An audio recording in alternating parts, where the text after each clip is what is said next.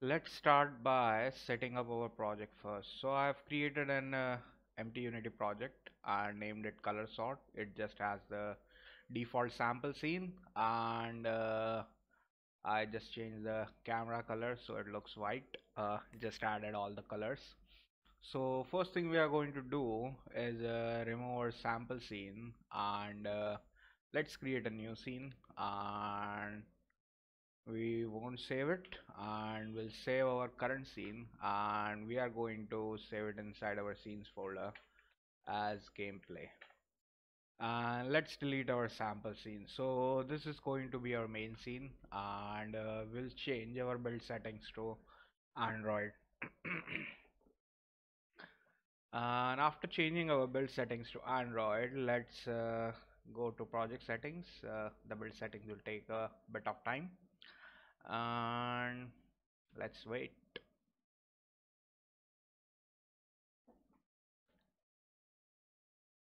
So as soon as the project is changed to Android, it will install test tools and toolchain management. Both are the packages we don't need, so it is not going to install them. So let's go inside project settings and we'll import the text mesh pro and disable the warnings.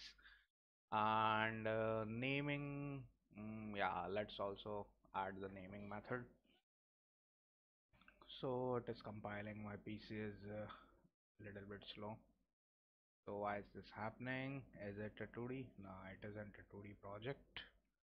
And it should be done 27 seconds, 100% CPU, anti-malware service executable.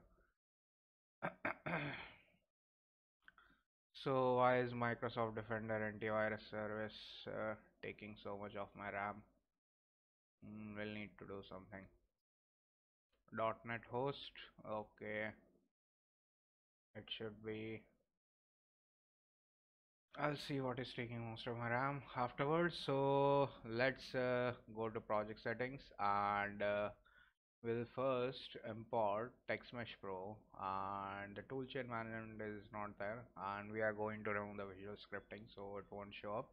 And inside our settings we'll disable the warnings, and inside our editor for the naming convention we are going to use underscore. I use underscore, so here we are going to have underscore, and there are not going to be any tags, layers and all.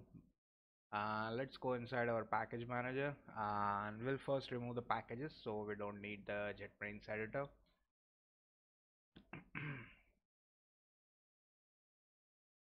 And after that we are not going to need the test framework.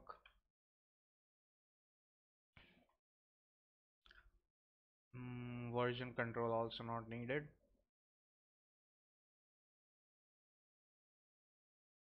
And we can also remove the visual scripting and VS Code editor, so let's also remove that.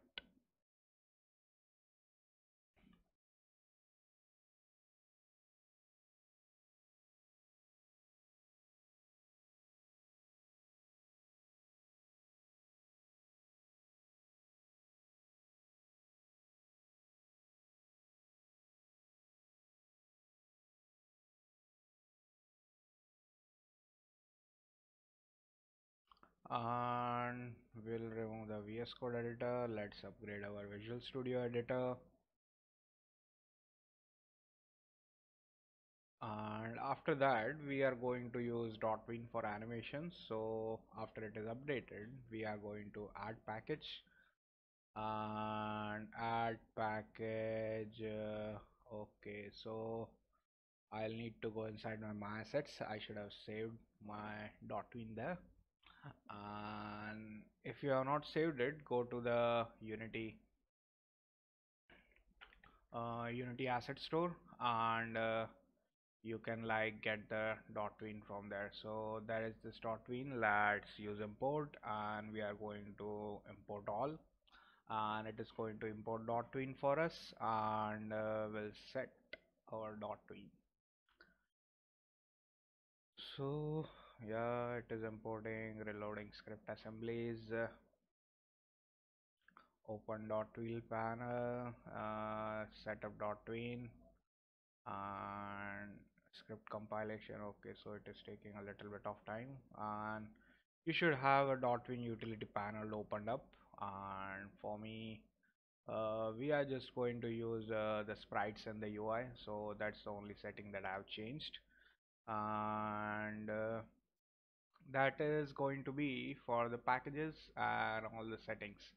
Now let's add our current scene to the build, and we'll close our build settings, and we'll need to import all of our assets. So the first asset is going to be our font, so I'm just going to directly bring it inside my resources folder. So this is our font. You won't be able to see how it looks, but we should be able to use it.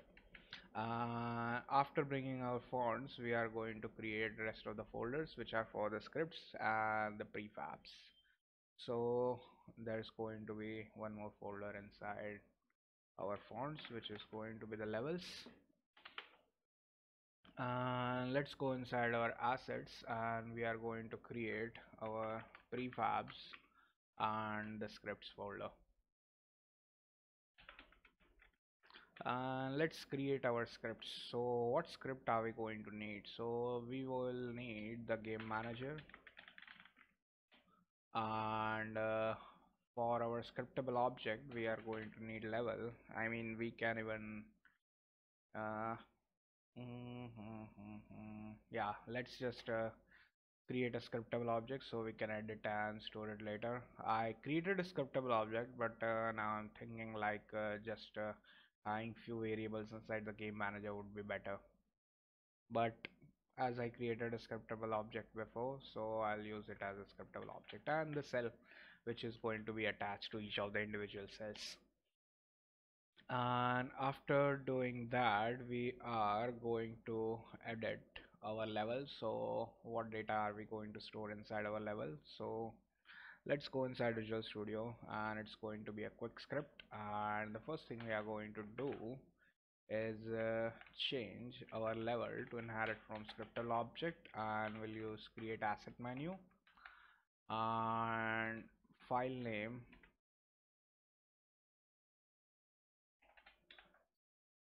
is going to be level, and our comma menu name is going to be color sort slash level. So it is going to create the scriptable object. Now what we are we going to include? So first we are going to have a color for our background color, then we are going to have a public color for our top left color, then public color top right color, bottom right color, and bottom left color. So it should be directly added with autocorrect.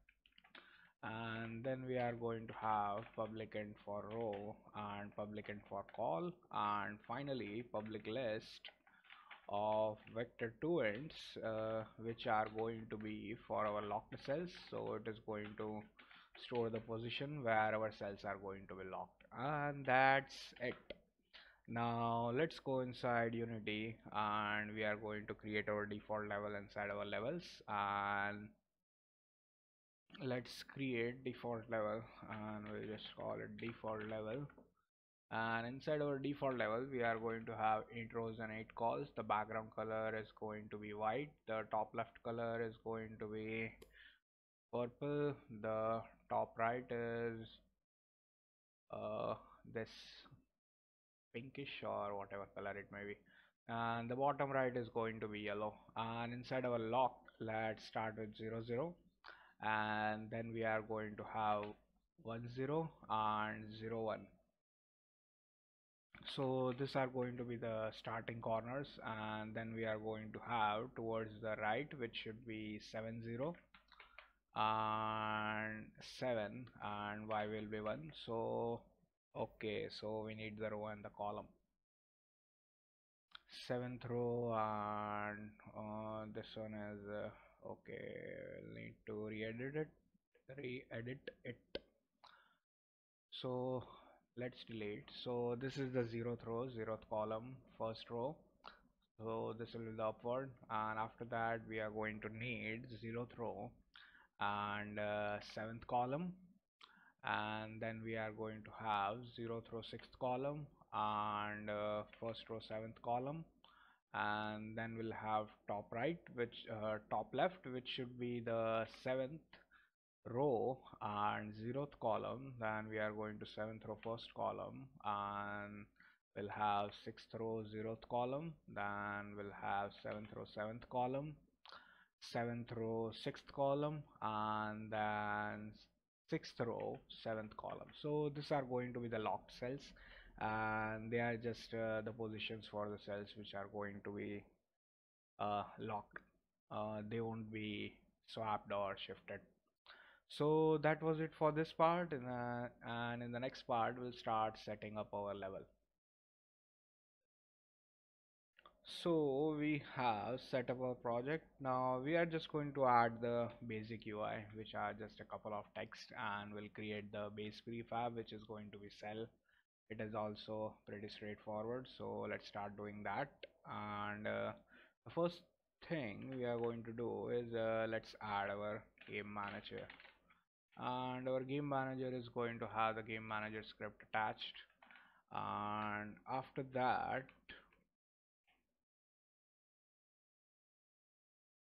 mhm, mhm, mhm. Let's add our grid parent. So this is just going to be the where the zeroth cell is going to be attached, and for now our grid it is at negative 3.5, negative 3.5. And after that we'll add a text, and this is going to be our level, and the text is going to be level, and we'll make it bold, and the font we are going to use is Alata, and let's make it 96 to the center, and let's see where we need to align it. So the size is going to be 512 by 160. The position is going to be okay, so it is going to be 256 by 256, and the position is going to be relative to the top left, and it is going to be 192 negative 224.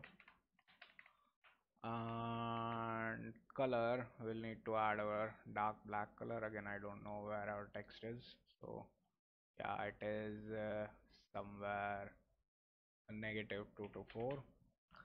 And for our canvas, instead of overlay, let's set to camera, and the ordering layer, let's set it to 100, and we'll have it scale with screen size 1080 by 2160, and we'll have it match the height. So as you can see, the level is there, and after that the size is going to be 64. Mm, mm, mm, mm, mm, mm, mm. Okay, so the size is going to be 64, and instead of free aspect, let's use a portrait or simulator. Let's use iPhone 13 Pro. Okay, so now it is looking better. So the text is going to be 64, and it is going to be centered. Let's use 80, and after that we are going to duplicate our level. Let's not duplicate it. Let's create a UI and text mesh pro, and it is going to have the text of 5. The color is going to be black, alignment is going to be center, text is going to be bold, size is going to be 112, and the overall size is going to 256 by 160, and it's going to be positioned at negative 48. Mm -mm.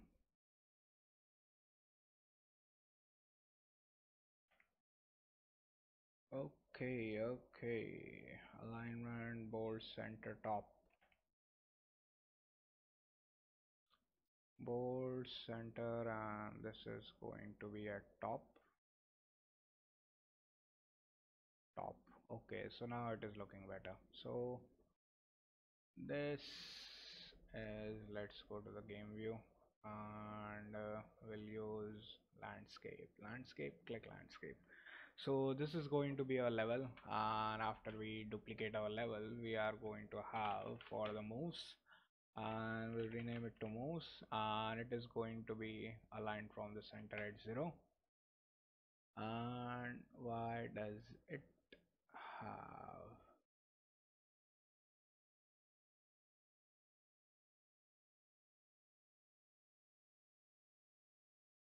there is something wrong. 5.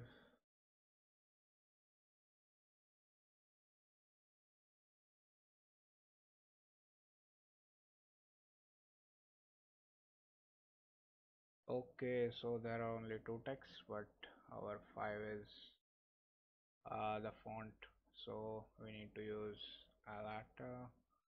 Mouse also alata. Also, our text needs to be of the same font instead of liberation. And our move is going to be moves. It is 80. Let's make it 64. And also we are going to make the 64. Okay, so now it resetted and it is looking good. And let's go inside the simulator, and yeah, so that was how it was supposed to look, and now it is looking better. So for the level file, let's set the mouse to 87, and we are going to duplicate our level, and this one is going to be for our best. And the text is going to call best, and instead of right, we are just going to use the anchor to be the right. So previously it was left, now it is top right, and everything else is going to be similar. And the best moves, let's have it at 64. Now these are our visual representations for all of our points, which is the level, the moves, and the best score. And after that, we are going to have two buttons. The first button is going to be our play button, and our play button is going to be positioned from the border at 0192. Size is going to be 512 by 160, and for the image we are going to use the 9 sliced, so you should be able to find it. And that's how our image is going to look, and we are going to have text attached to it. So let's add a UI text, and it is going to call play. Let's align it to the center. Let's make it full screen. Let's make it 64 bold, and we'll attach our font, and let's increase the character gap a little bit. So let's have it at 16, and we'll increase the size to 80. So this is going to be our play button, and we'll duplicate it again, and this is going to be our next button, and it's just going to call the text as next. So we have both of our buttons and every asset. Now let's create our cell. So our cell is just going to be a sprite, so let's attach our sprite renderer first, and the sprite we are going to use is a square sprite, and it is positioned at 0, so nothing to add. We'll add a box collider 2D, which is a trigger, and our cell script.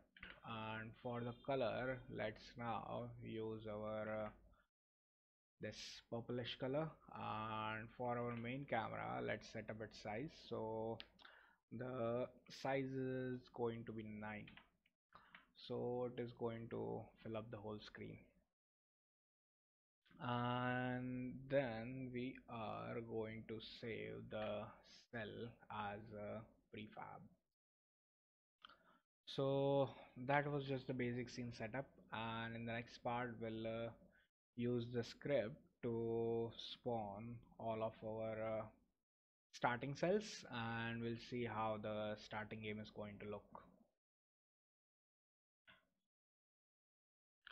So in the previous part we set about the starting UI. Now in our current part we are going to spawn each of our cells, and let's see how we are going to do that. So first we'll open, which is our main script, game manager. It is going to be responsible for spawning, and let's see what variables are we going to need.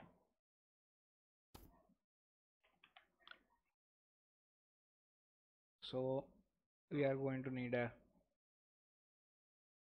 game manager instance, maybe not. Let's create the instance. So we are going to need, what did we click? So we are going to need a public static game manager instance, and let me just add all the variables. So public static int rows, public static int calls,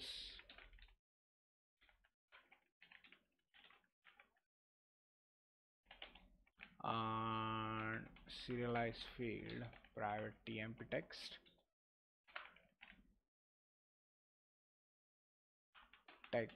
and our first text is going to be a level text, and serialized field private level, and we'll call this current level data,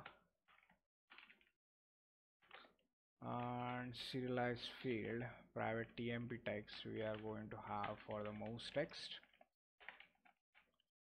and serialized field best text, and serialized field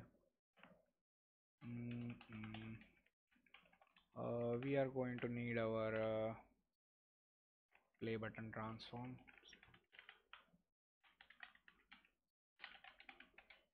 and serialized field private transform our grid parent. Then let's our serialized field private transform next button parent transform, sorry. And after that we are going to have our cell, which is our cell prefab, and after that private integer for level number, private integer for our move number, and private integer for our best number, and a couple of bools, private bool for has game started, and private bool has game finished, private bool can move, and a private bool for can start clicking. So when the game is started, we should be able to click our play button, or else the game has not started. And when we click the play button, we are going to play animation. So for that amount, we don't want to click anything, as we are using .tween, and the tweeners just run inside its own class, and when it will try to access the cells or any other properties, it may have been disabled, and it will create issues. So that's why I will need a reference to the tween. So private tween, and this is going to be our play start tween, and this is going to be attached to our start button, and then we are going to have a tween for our play next tween. So we'll need to clean that tween. As I already told you, it is not stored inside any of the game objects. So when we hit the next button, and we were already playing that animation on our button, and we click, the scene will be restarted and the game object will be gone. And as our animations plays inside a static class, it will throw a reference error as the whole game object will be gone. And inside our awake,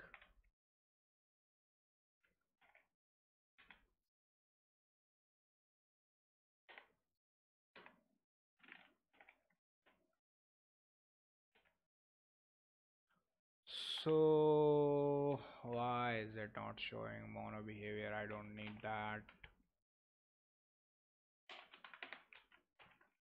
So let's add the update awake. So I'm not getting the boilerplate for that. So let's go inside Unity and we'll need to switch it a little bit. Yeah, coding takes most of the time, so I'll need to close my Visual Studio and then open it again. And after I've opened it, I'll need to detect it inside my Visual Studio, and now I should get the wake method. Okay, so now it is showing up.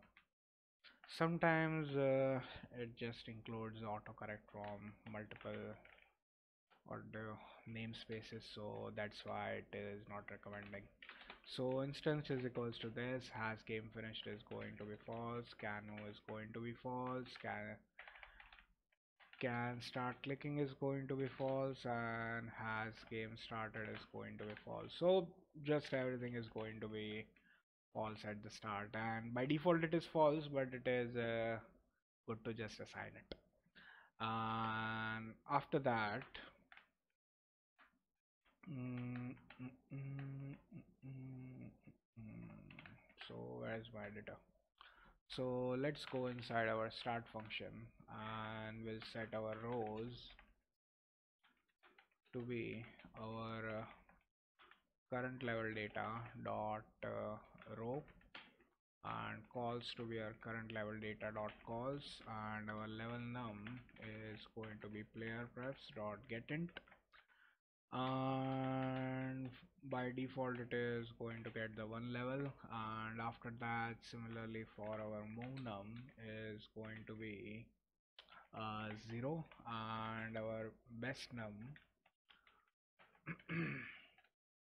is going to be player prefs dot getInt, and here we are going to use best plus level num dot toString, and by default it is going to be 0, and after that we'll set its text. So level text dot text is going to be level num dot toString, and most text dot text is going to be move num dot toString, and our best text dot text is going to be best num dot toString, and we'll set up our dot tween dot default autoplay to be false. We don't none, so it is not false, it is none. And after that we'll set our play start tween to be equal to play button transform dot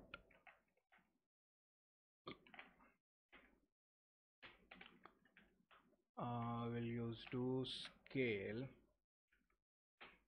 and we are going to play button transform dot local scale multiplied by 1.1f, and the time it is going to be 1f, and instead of losses scale we use local scale, and we will set is to linear, and also set loops to -1, so it is going to be infinite loop, and we are going to go back and forth, and we'll use play start tween dot play. So after we have started playing, so this is our start method. So let's go inside Unity and let's assign all of our variables, assigned but not used, assigned but not used. Okay, so let's put it at the bottom. Mm, mm, mm, mm, mm, mm. So for the level manager, we will need the play button transform, the grid parent transform, the next button transform, and the cell prefab, which should be inside our cell, our current level data, which should be inside our level text, most text, and the best text. So level text is going to be our text, and what should happen is it should show level 1 moves 0 best 0, and our play button is animating, but we have not hidden the next. So let's hide our next, so we should be able to see the play. So as you can see, this is our play button, and after having our play button spawn, hmm, hmm, hmm. So let's spawn all our cells. So it is just going to be one function, and we'll call it spawn cells, and for that we'll need to go into Visual Studio, and let's create the method generate method spawn cells, and let's see how we are going to spawn it. So let's set up our cells. We are going to need a reference to that. So yeah, I didn't create it. So private cell array, and this is going to be the cells.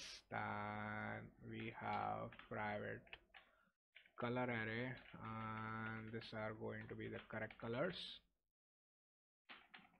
And then we are going to have a private cell for our selected cell, private cell for mode cell, and private vector 2 for our start pose when we click something.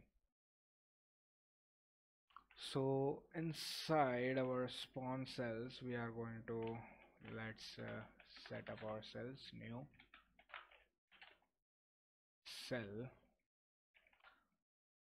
and the value we are going to pass is current level data dot row and our current level data dot call. And similarly, our correct colors is going to be new color, and here we are going to pass current level data dot row and current level data dot call. And after that we'll set our camera dot main dot background color is going to be current level data dot background color, and we'll use for loop int x is equals to 0, x less than rows, and for int y is equals to 0, y less than calls.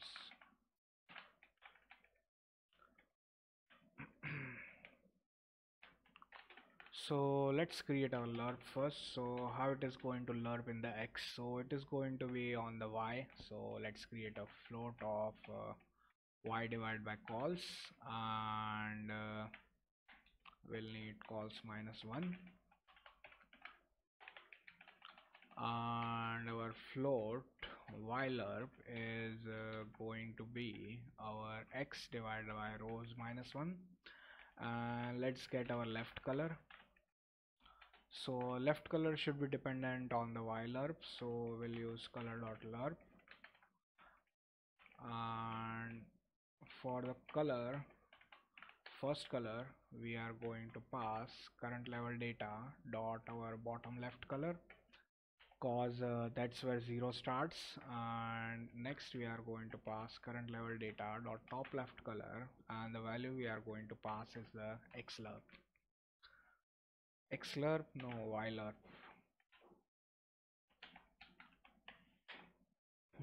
Should I have divided it? Nah, let's just add longer. And after that we'll get our right color, which is again should be color dot lerp, and we'll use current level data dot bottom right color, and current level data dot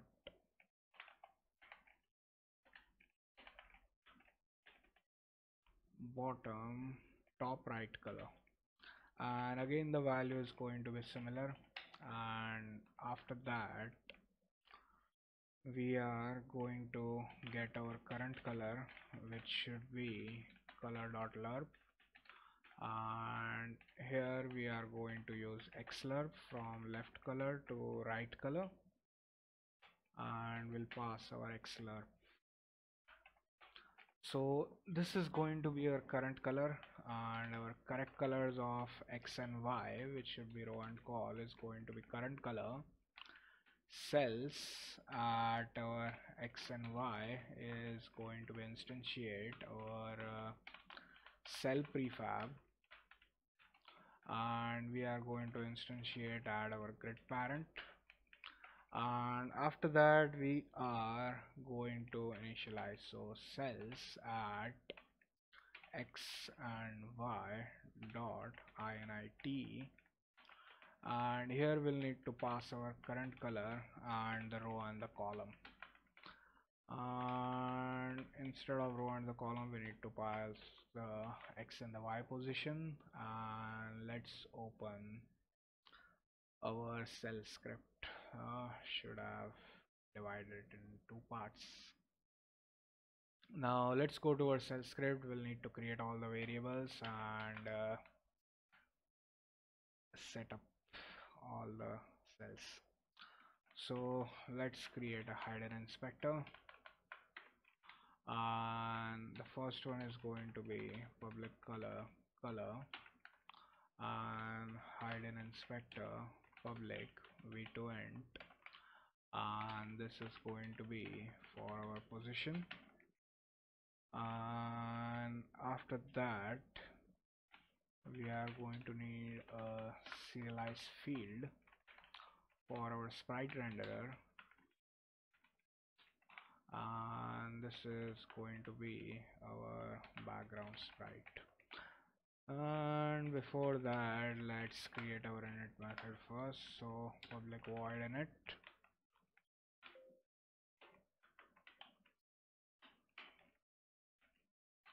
public void init, and here we'll pass color int x and int y,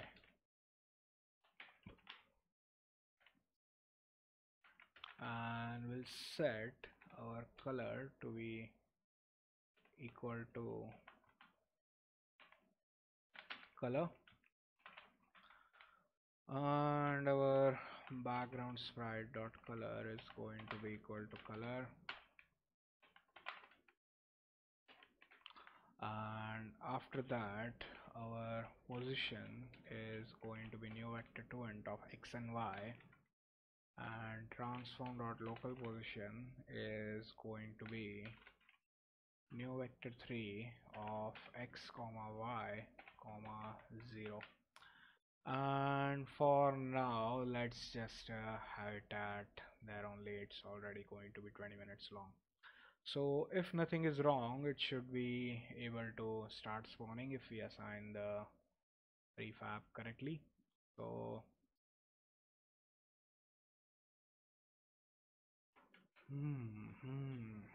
let's hit play, and yeah, so as you can see it spawned our starting cells.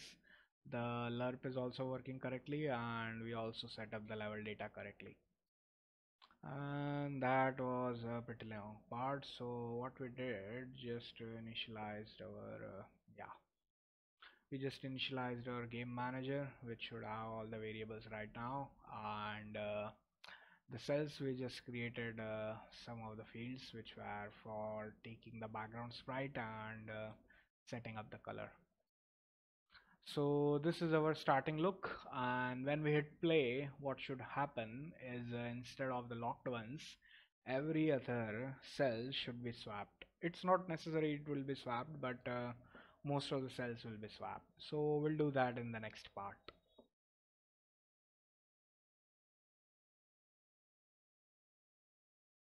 So we spawned our cells, but at the start we had to add some animations. So we are going to animate using .tween. So let's see what we are going to animate. So previously I just created this three variables only. So we are going to need more than that. So let's create all. So the first one we are going to create is the start scale total delay, which is going to be the delay for our starting scale, and we'll also set its default value, so it is going to be 0.04f. And after that we are going to have private float start scale total time, so how much time it is going to take to scale, and let's set it to 0.2f. And after that we are going to have serialized float start move animation time. So here we are going to animate our cells moving randomly to different positions, and it is going to be 0.32f.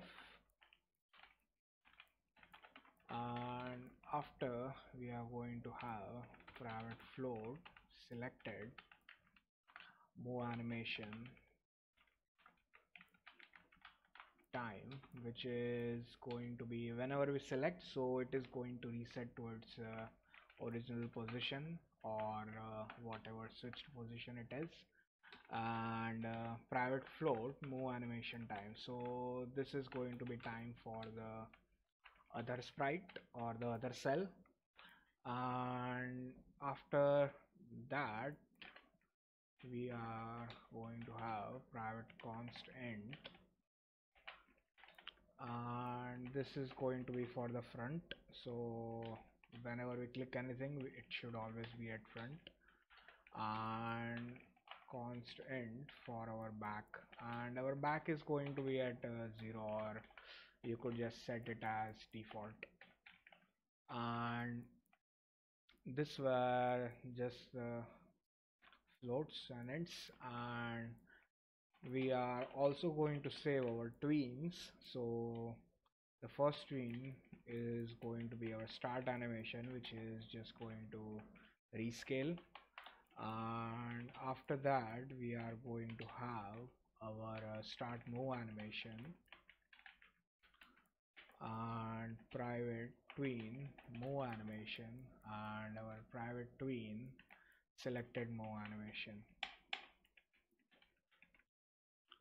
And we are going to create bowls to check if any of this animation is playing. So the first one is going to be start tween playing, so we can directly check as start animation dot is active, so it is going to return if it is active, and it will return true if it is playing, and false if it is null or just killed.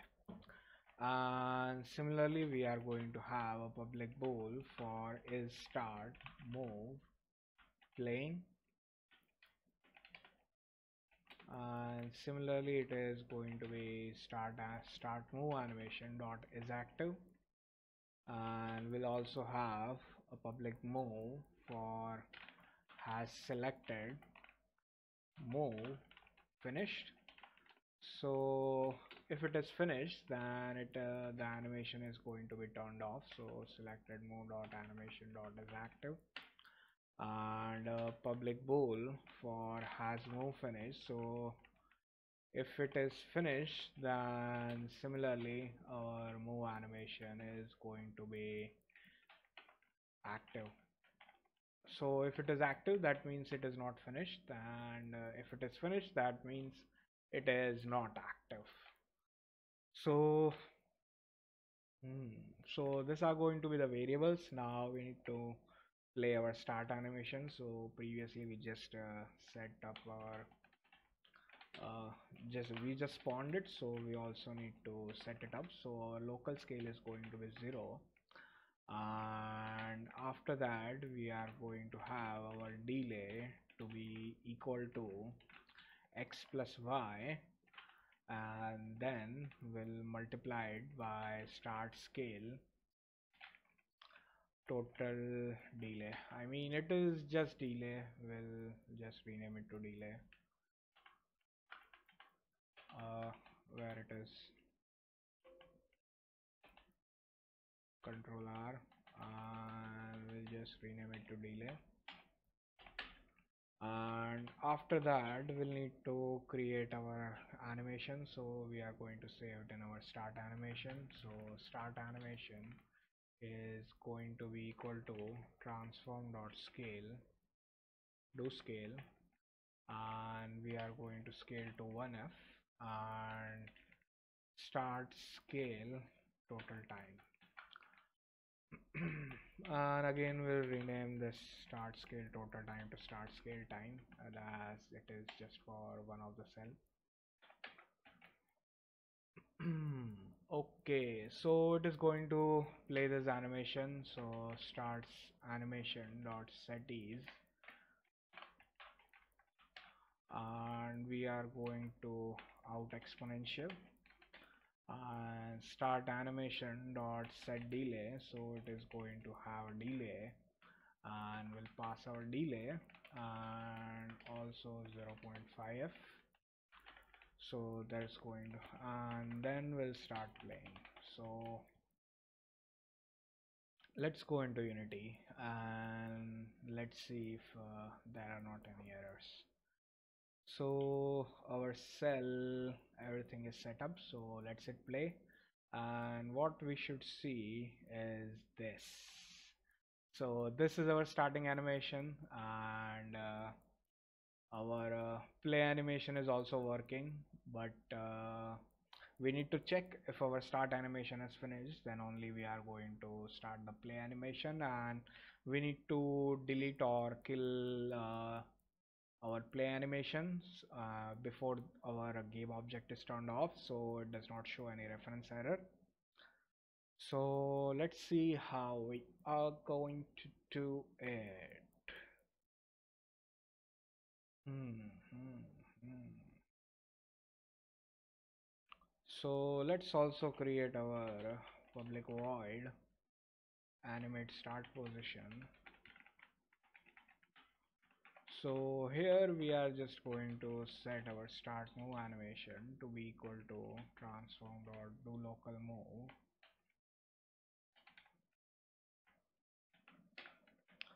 Am I inside? Yeah, so I'm inside Visual Studio.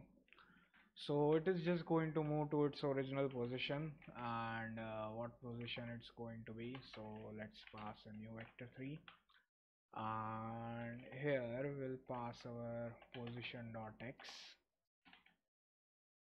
and position dot y and 0, and the time it's going to be our start move animation time,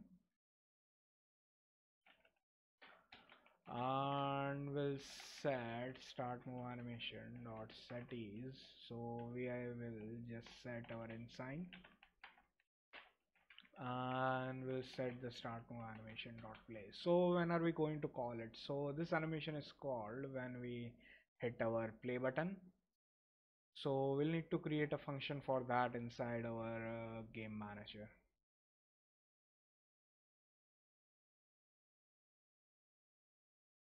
So let's go inside our game manager and let's see what's going to happen when we hit play. So first we'll create our public function, which is going to be called when we hit play. So public void click play button,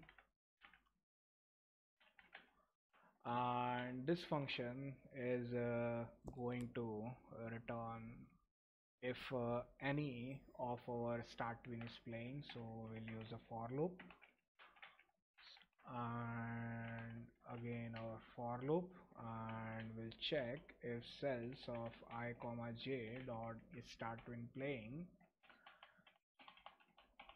So if it is playing, then we are going to return cause we don't want to click it.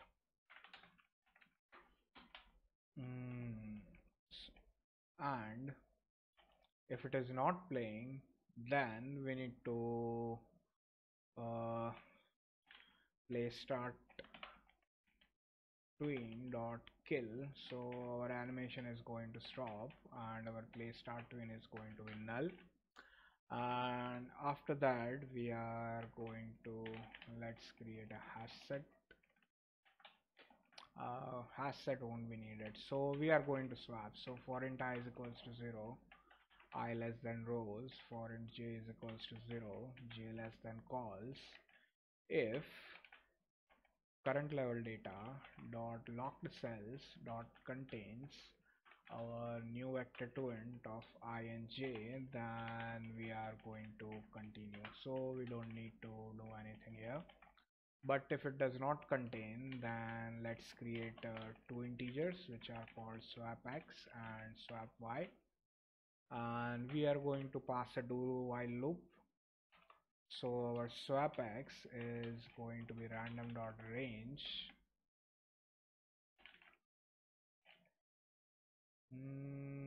using system. I don't know if we are going to need it.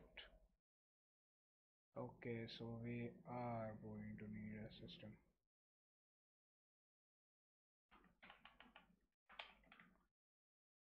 So it is going to be random dot range, and here we'll pass 0 till rows, and swap y is going to be 0 till calls, and do while our current level data dot locked cells dot contains our new vector to int of swap x comma swap y. So we are going to do that,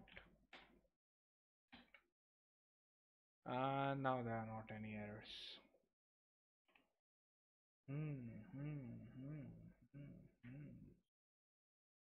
So it is going to just close, get us a random position which is not going to be inside the lock positions, and when we get it, let's get the cells. So I and j is going to be equal to cells at swap, and we need to save the values. So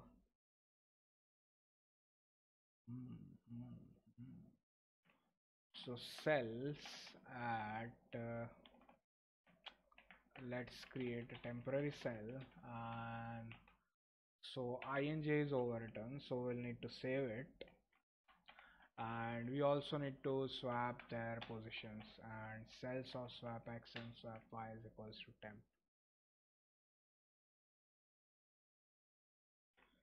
And we also need to get the position, so which should be at the swapped and the swapped.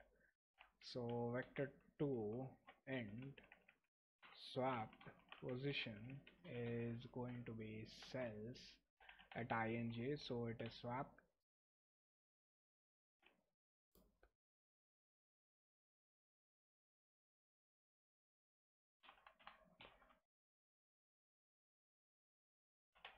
Swap y dot position, so we saved it, then we'll set the I and j.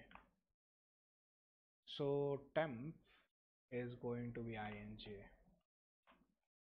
and ij is going to be x and y.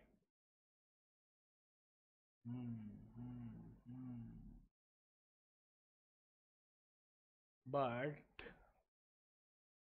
x and y's position needs to be our ij's position, and ij's position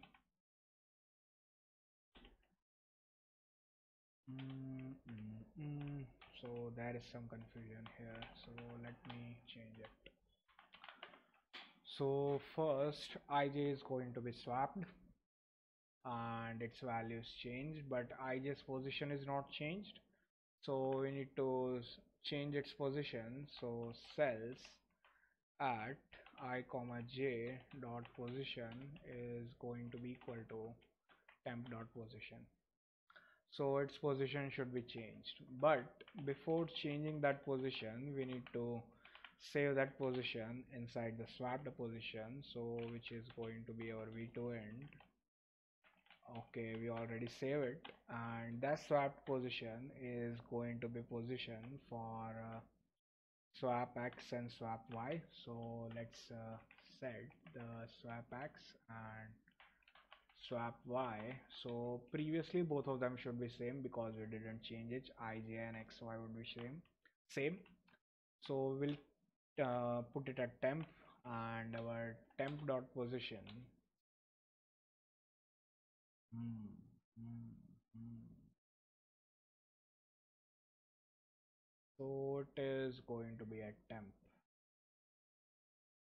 and our temp dot position is going to be our swapped position. And after that we are going to start animating. So let's use a for loop. For int I is equals to 0, I less than rows. For int j is equals to 0, j less than calls.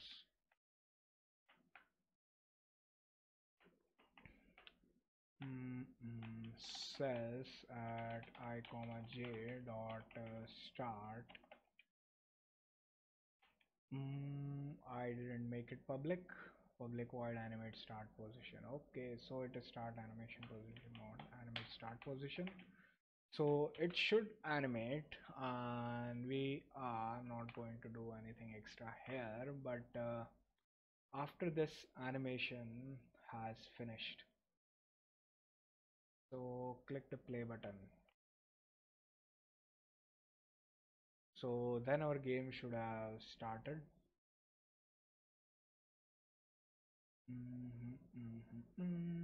Okay, so our game should have started. So has game started is equals to true, and our play button transform dot game object dot set active, we are going to false. So let's go inside Unity and let's see what will happen. There are only warnings, so let's add our button component, and we'll set the color tint to none, and we'll add our game manager, and we'll add our function which is going to be our click the play button. So for now what we should see is animation, and when we click play we should be able to see all the positions swapped, so everything's perfectly clean. And before and all the animations are played, it is not going to be swapped, so that's why we added that. And maybe it would not create problems, but if we turn it off, so we should be able to detect it, like what problem would it be. So our animation is running here infinite times, and if we don't turn it off, so now let's go inside Unity, and now our play button is going to be turned off, but our animation is going to be playing. So let's see what would happen. And did it? Yeah, so it should have generated an error, but it didn't. So what would have happened that if we have destroyed, the script would have not worked. So here we are just turning it off. If we add a destroy, then it will create problems. So that was it for the swapping. So now our game is working perfectly fine, and our starting condition has finished, which should be our cool animations, and when we hit click it is going to rearrange, and now we need to solve this puzzle. So we'll see in the next part how we are going to solve it. There are just going to be some simple animations, and we need to add a little bit. Mostly it's going to be inside the coding part, so let's go to the next lecture.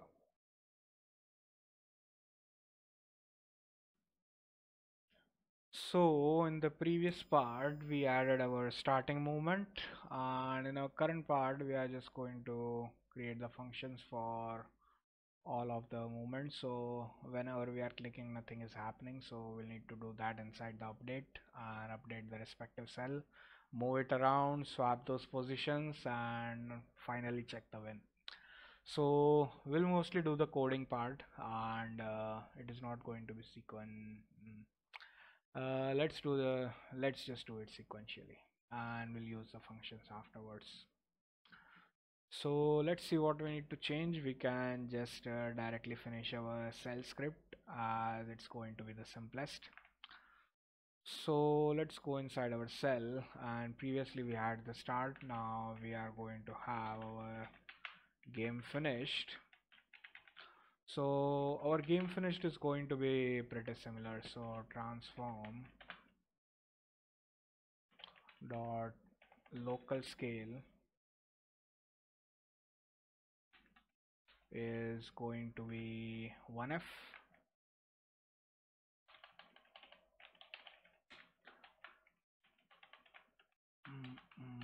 v3 dot 1, and after that we are going to calculate delay, which should be similar to position dot x plus position dot y multiplied by start scale delay, and our start animation is going to be equal to transform dot do scale, and here we are going to scale to 1f and not 1, 0.5f. Start scale time, start animation dot set loops to yo-yo, and after setting the loops, set ease, and here we are going to be in out exponential, and set delay to be equal to our delay 0.5f. So it is going to play the same animation, but instead of starting from 0, it is going to start from 1 and continue till 0.5. So that's going to be our finished. Now let's see what is going to happen when we are going to select it. So our selected and move start. So when we have clicked something, we are going to rescale it and put it to the front. So our background sprite dot sorting order is going to be front, and our transform dot local scale is going to be v3 dot 1 multiplied by 1.2f. Now public void our selected move end. So what is going to happen at the end is sorting order is going to back, and after that our move animation is going to be transform dot do local move, and where we are going to move, we are going to move our position, which should be new vector 3 position dot x and position dot y and 0, and the time it is going to take is our move animation time, and our move animation dot on complete selected move animation time,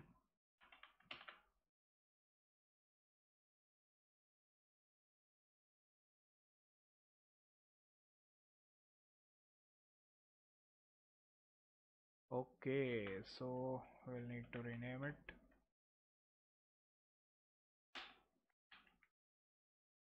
Selected move animation time,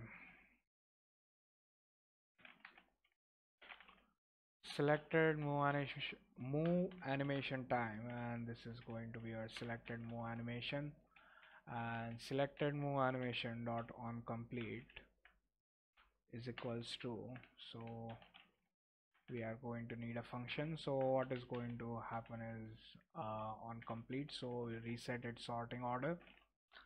So the starting order is going to be back, and our scale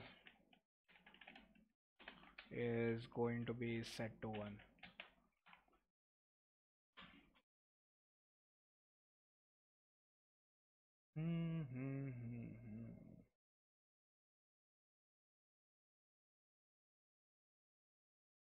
And when we move, so let's create a public void selected move, and here we are going to pass some offset. So let's add a vector 2 which is going to be offset. Yeah, every coding session is long.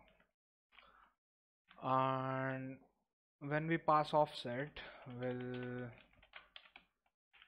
first set the position, and it is going to be our position plus offset, and then we are going to check if it is out of bounds. So min y is equals to 0f, max y is equals to 0f, float min x and min y is equals to 0f. Max x is going to be game manager dot calls -1, and max y is going to be game manager dot rows -1. And it would be better if we put them on a new line. So min x, min y, max x, max y, and min x, max x, min y, and max y. So let's now check if let's first get the position. So vector 2 position is going to be transform dot local position, and if our position dot x is less than min x, position dot x is going to be min x, and if it is greater than max x, then position is going to be max x, less than min y, then position is going to be min y, greater than max y, then position is going to be max y. So sometimes autocorrect works perfectly fine, and our transform dot position is going to be our position. So it is just going to change the position. This one is going to bring it to the front and rescale it, and this function is going to play the animation which will set it to at its default position. And that should be it for the movement, and we are going to have one final animation which should be what should happen if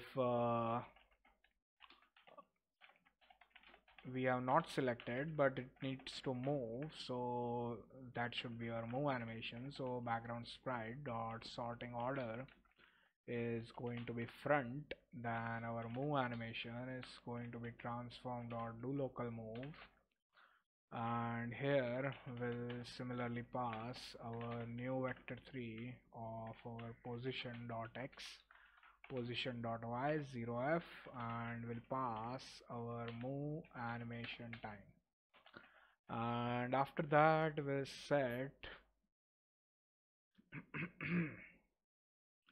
move animation dot on complete is going to be background sprite dot sorting order.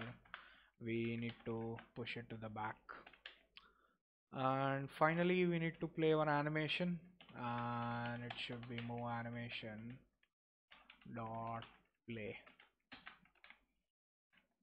So as you can see, these are the functions. So when we have clicked, it should be brought to the front.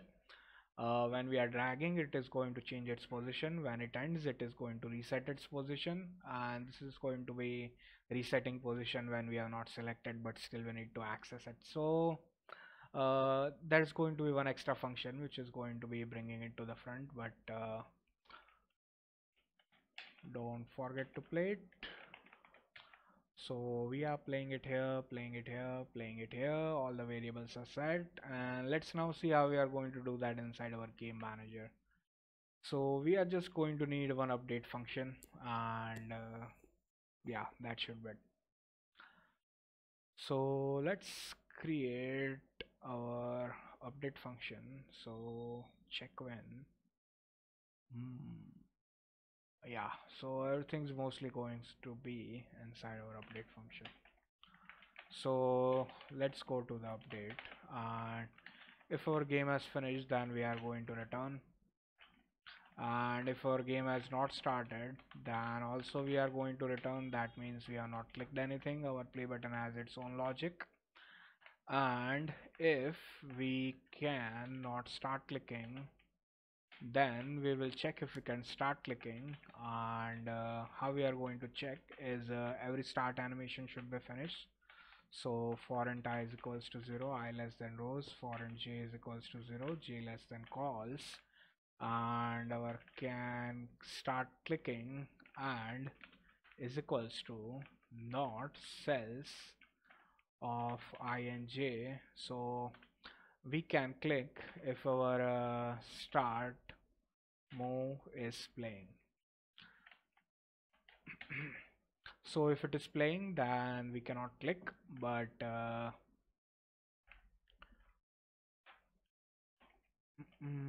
I mean we can directly return. So if not cells of I comma j, so if it is playing, then we'll just directly return, else we are not going to do anything. Start move playing, then we'll just return. But if it is not, then we'll just directly set can start clicking to true. So and if we can move, if we cannot move, and also our can move also needs to be true.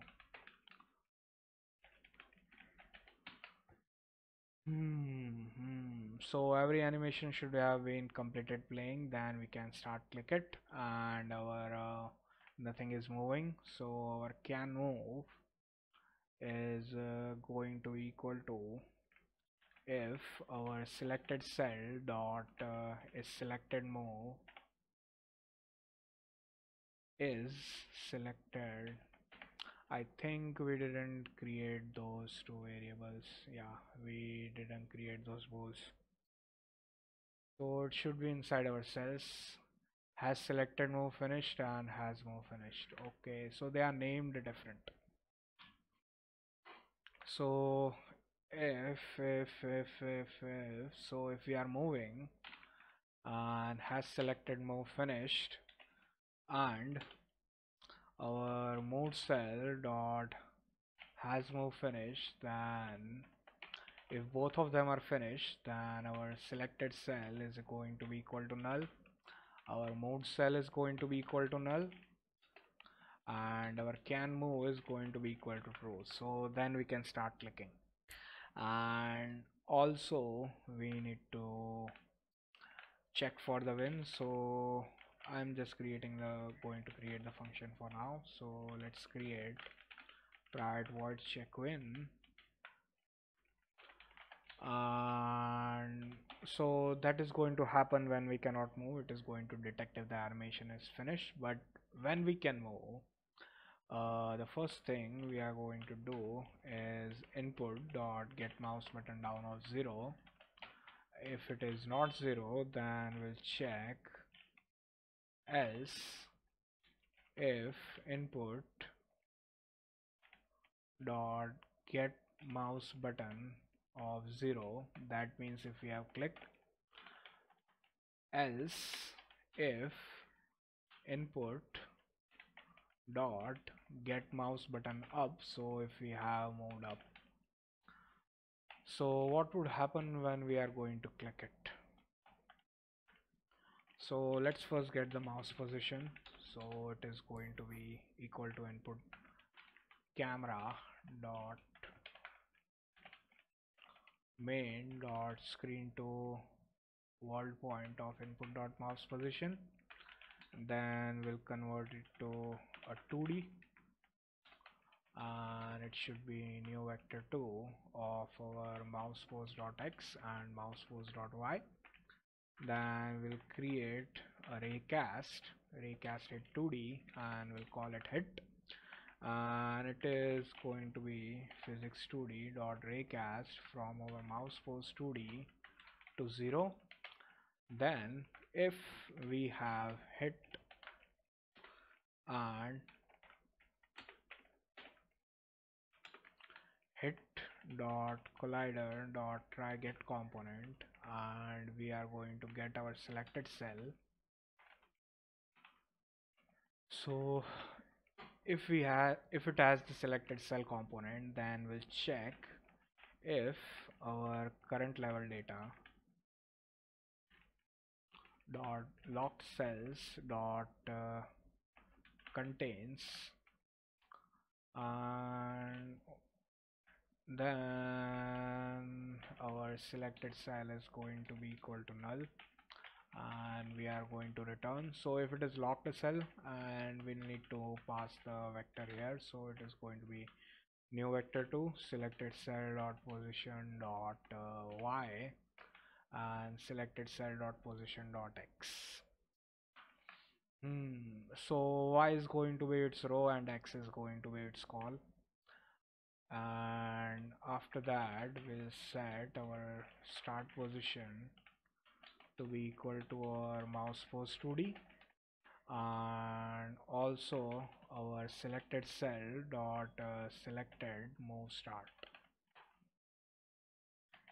So we have started moving, and after that we'll check if our selected cell is equals to null, then just directly return. If it is not, then we need to,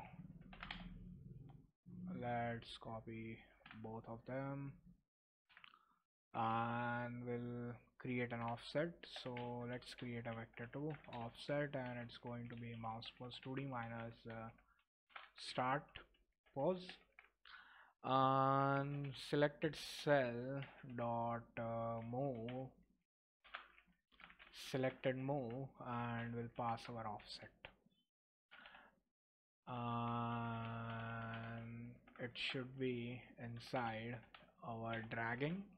And when we have released, then we need to check first if our selected cell is equals to null, then we'll return, and our can move is going to be false. So if we have released, then it is going to be turned false, and after that we'll first get our position, which should be converted to a vector 2. Our selected cell dot game object dot transform dot local position plus our new vector 2 0.5f comma 0.5f. So this is going to be your position. Then we need to get the row and the column depending on this position. So int row is going to be casted to an int position dot y, and our column is going to be position dot x, and we'll check if our current level data dot locked cells dot contains new vector 2 int of row and call, or our moved cell is equals to selected cell.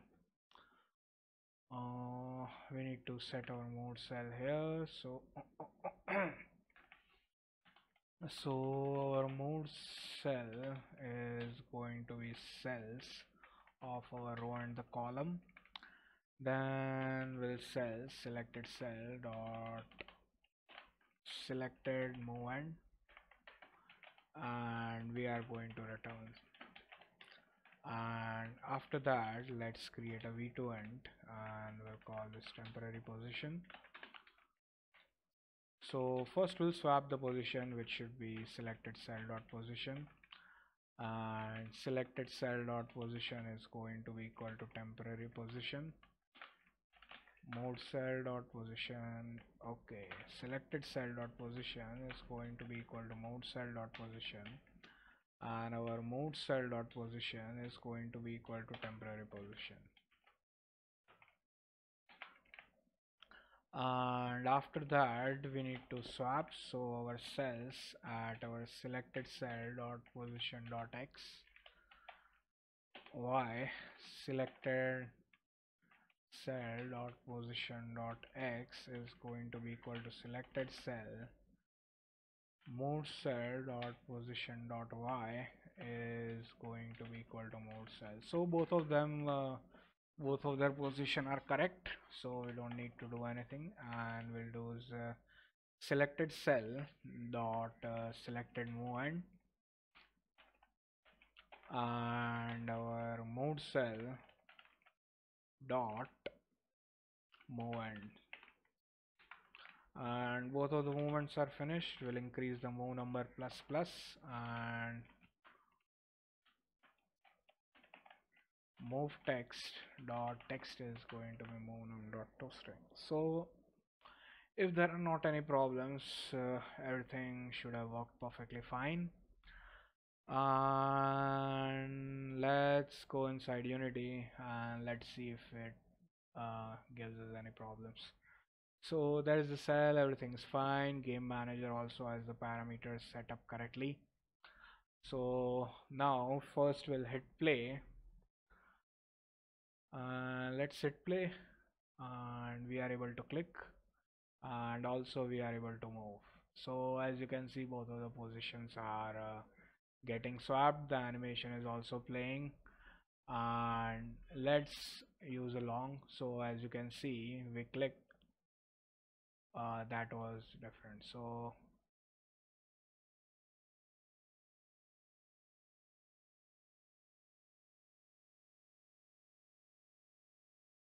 mm, mm, mm, why did that happen? I don't know. So we have clicked this.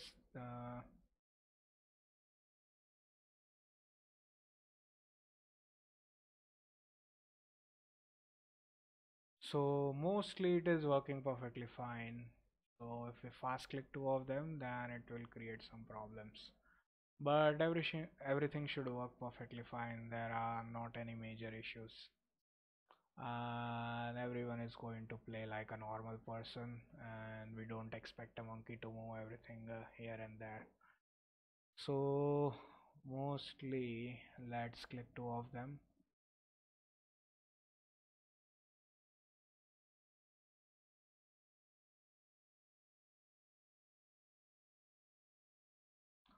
So we should have a little bit more delay.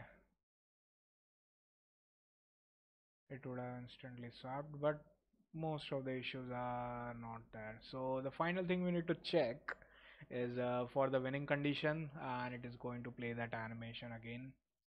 So we'll need to detect that, and we'll do the final scripting in the next final part.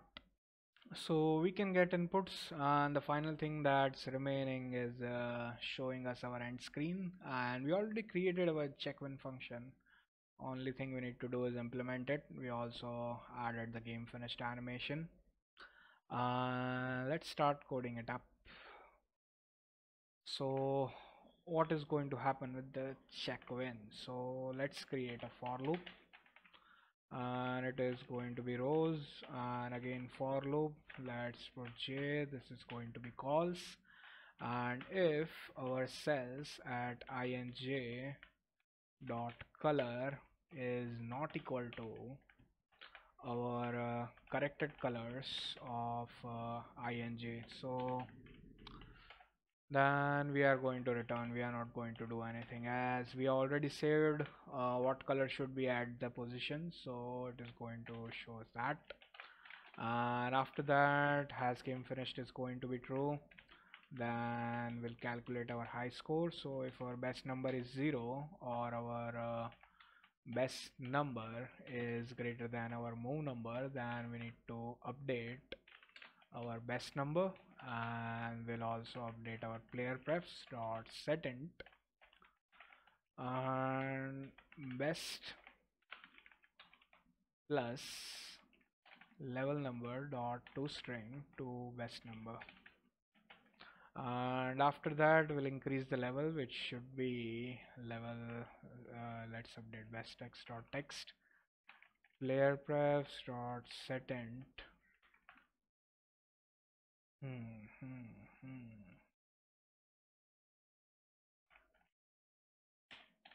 level to our level number plus 1. And after that we need to show next button transform dot game object dot set active to true. And also our play next tween is going to be next button transform dot do scale, and we are going to pass 1.1f and also 1f and dot set is to linear and dot set loops to -1, so it is going to run infinitely. And we'll play the animation, and after that we are going to play our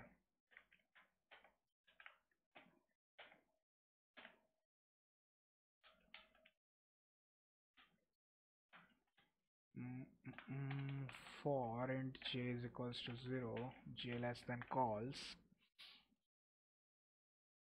cells of I comma j dot game finished, and it should play the animations. And we'll need to create the function for our click next level button.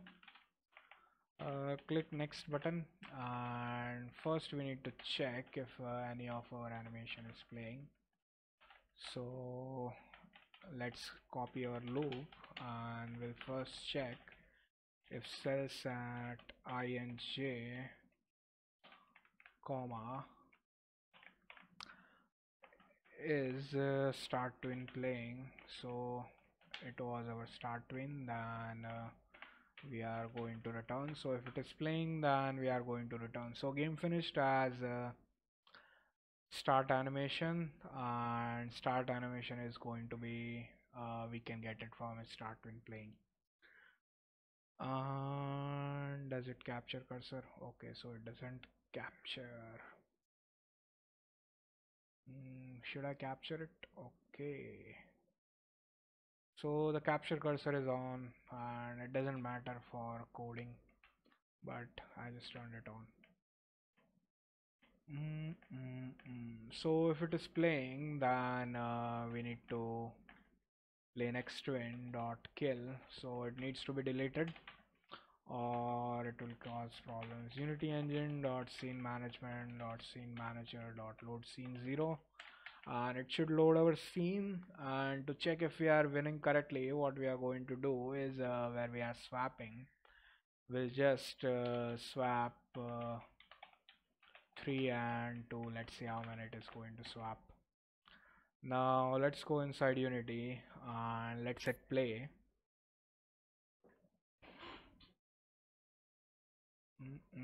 So it is reloading the script assemblies again. 1.200 anti-malware Microsoft Defender service. I don't know why it takes so much RAM. So let's hit play, and we reduce the number of swaps. And okay, so that was the wrong one.